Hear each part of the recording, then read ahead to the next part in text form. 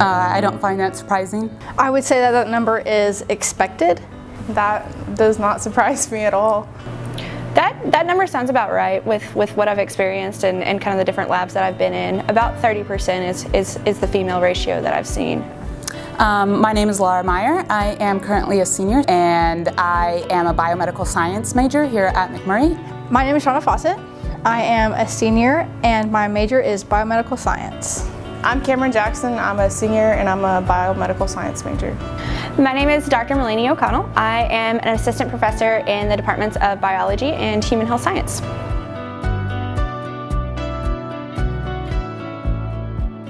Our research is breast cancer, and I have a place in my heart for breast cancer. It's something that decimates a lot of women will encounter, and my mother had breast cancer, and so it's not something that I necessarily seeked out, but it's something I found a lot of meaning in, and I'm pretty happy about that. So right now I am working with human skeletal muscle cells. I have grown them and done cell culture. My senior year, Dr. Boyle and Dr. O'Connell got together and they created a combined project for me that works with crabs and studying their molecular pathways, which crosses into my major a little bit more of biomedical sciences. Our area of research, so my research team looks at a couple different things, but the main area of research that we focus on is we look at collagen's role in breast cancer metastasis.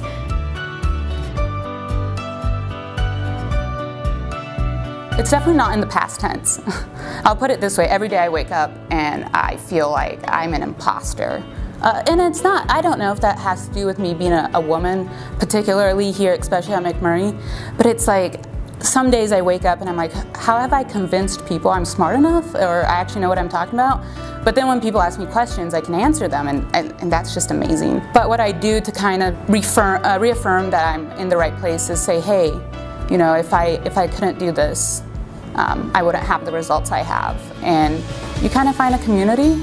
There's lots of things that factor into your self-doubt, and I know there's a lot of stigma of girls not being able to go into the science field because it's so male dominated, but also there's a lot of stuff between the girls too. Like, girls just have to support each other, and that's how I made it out, is having my girlfriends to lean on and like tell me like, no, you can do it. Why would you think that you can't do it?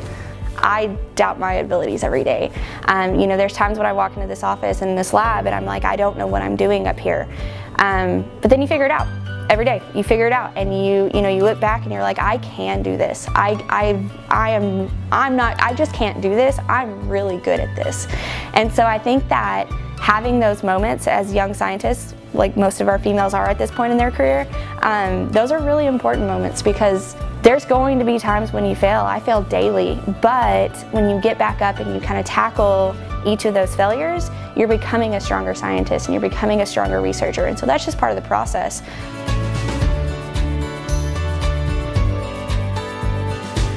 I think right now the thing about sexism isn't necessarily that it is overt, but that it's a subconscious type thing that we have in our society, that we're taught culturally, you know, societally speaking, that women have specific roles and things like that. And so I only get frustrated when people refuse to be self-critical, be like, hey, yeah, that was kind of a rude thing, or, you know, I didn't mean it to come across that way. We're all learning.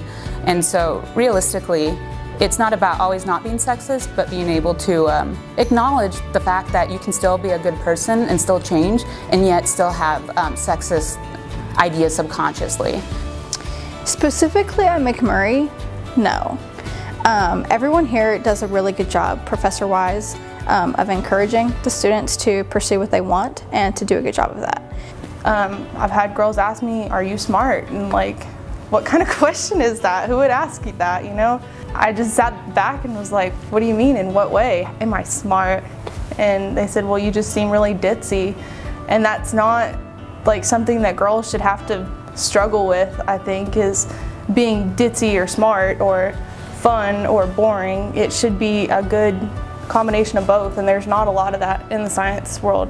And that's what I struggle with a lot, is trying to balance my personality with what is expected of a scientist.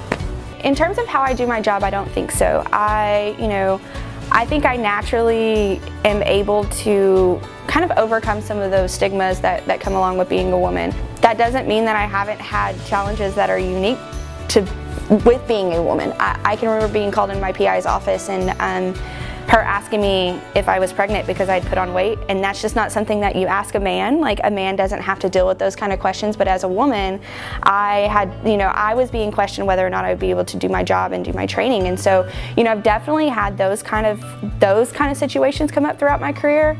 But as far as doing my job, I 100% feel like I am capable as a woman, and McMurry kind of empowers that capability.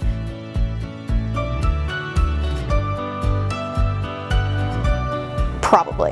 I mean, just being a woman, getting the honor to bear a child or have a family, maternity leave, like those types of things that men don't really have to worry about. They still get to continue their job, their career, even if their wife is pregnant. So just kind of like those things that people don't really think about. In the future, I think that the biggest struggle for me is going to be deciding what's more important for me, a family or a successful career. Because as women, if you want to be a doctor, you're going to have to make some tough choices. Do I want to start my family as soon as I get out of school? I mean, that's going to be, I'm going to be about 30 years old, and that's going to be the time to start my family, but that's also when my career takes off. And I've been struggling with that for the last couple of years as life's gotten more serious, trying to decide what's really important and what life really is about. Honestly, that's probably been one of the hardest parts of navigating higher ed is knowing when to make those life choices and having those life choices not affect your career, your training, or whatever it is that, whatever direction you're taking. I don't have great life advice. This is something that comes up every time we were in a symposium with a female researcher or a female scientist. The same questions are asked. How do you do this? How do you make it work? And I don't think there is a good answer. I think you kind of you pave your own road as you go. I know for me that's very much what I had to do. I had to pave my own road, and I had to make my career and my family work at the same time, and I think I've been able to do that, but it's very much a unique road that I traveled and not a traditional path. And so I don't think there is a good answer, and that's a really hard thing for young women in science and young women in education. It's just there's not an easy way to go about it. You just figure it out as you go, and it is possible. It's definitely possible to have that family and to strike that life-work balance. There's no easy answer. It's a really tough thing for our young ladies to navigate.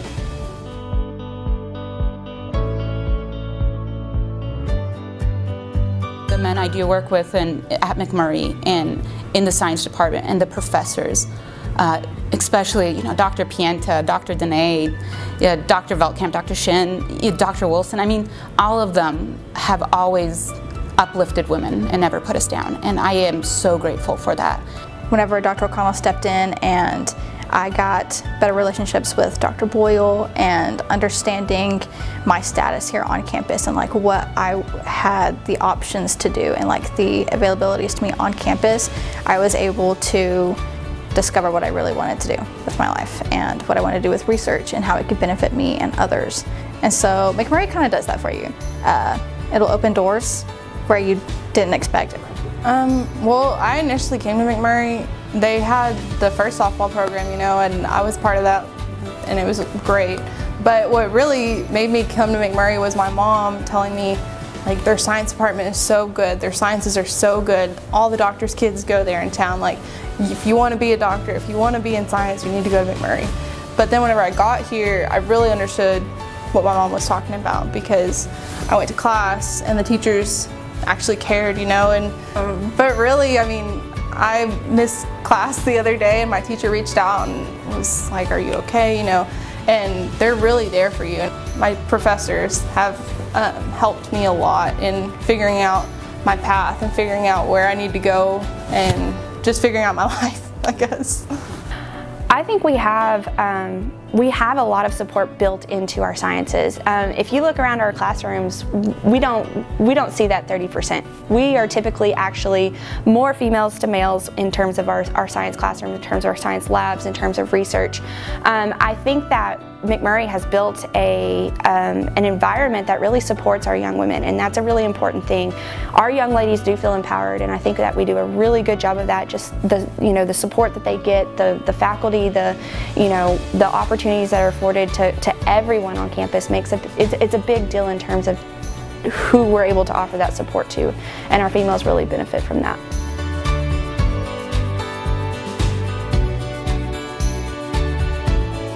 What can we change about it? I mean, I think that the only thing I would say I would change right now, and realistically this is one woman speaking, right, one experience, is the fact that I want women to stand up for women.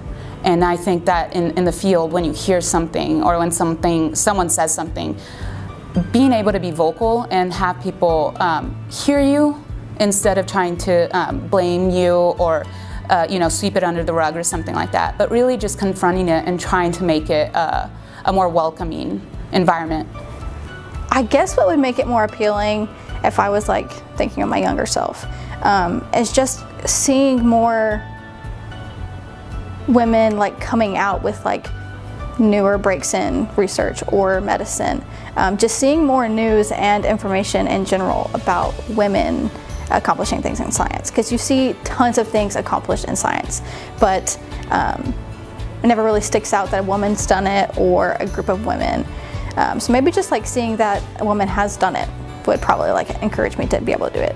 It's a societal issue more than anything. I think that as females, we're very successful in the scientific field.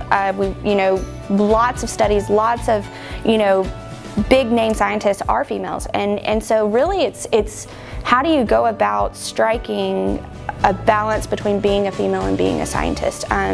Because there are other societal obligations that you have to take into account. You're the one that has to start the family. You're the one that has to, all of those things you have to think about. And so I think as society continues to shift in the way that they view women and the way that they empower women, we're going to see that shift in science also. And so that's a really exciting thing to look forward to.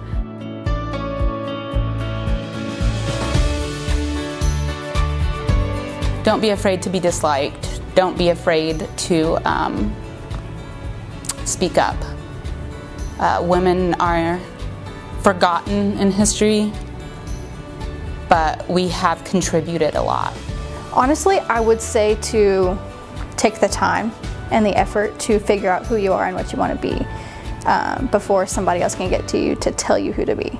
That's probably my biggest thing. With the help of others, as long as you're not afraid to ask for help, you can do it. It doesn't matter if you're smart or not, if you think you're capable or not. I understand that backgrounds come into effect, getting brought up different ways, but I mean, as long as you are passionate and you have drive and dedication, it's money. You just got to find the right people to help you get you there. When I was young, I always struggled with asking questions because I felt like everybody was going to think I was dumb, or, well, this is probably an easy question that everybody knows, but it really did put me behind because I would be thinking the whole class like, I wonder what that actually is, and it really distracted me. But definitely don't be afraid to ask questions. That's what science is all about. Like I said, there's always going to be more questions than answers, and somebody's got to start asking those questions. You just got to go for it. You got to put your mind to it, and you got to commit. You got to be ready to kind of tackle what you're going to be thrown.